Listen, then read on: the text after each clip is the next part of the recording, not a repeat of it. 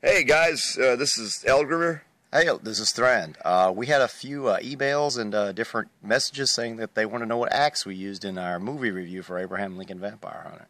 And if you look at this closely, you can tell this is a modified axe that was a wood chopping axe that I ground down after taking the head off, which you can do this with just about anything.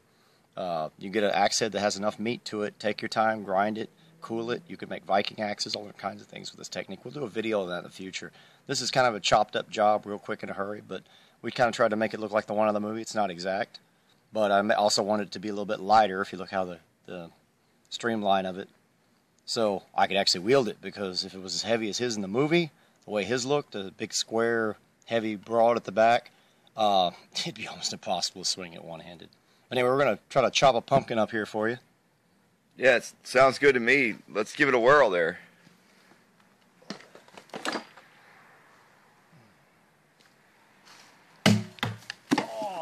Set it back up there. We took a piece clean off.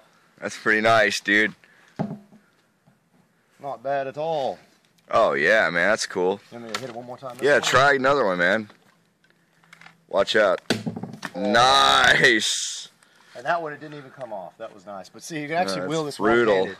Did you want to take a whack at that Eldgrimr? Oh yeah. Put it right down the middle. I mean, we're not here all for the whole night. Sorry, I got my hand in it. Yeah, that sounds like fun to me.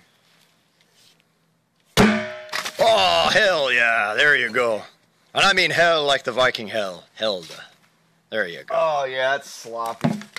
There we go. There we go. That was pretty.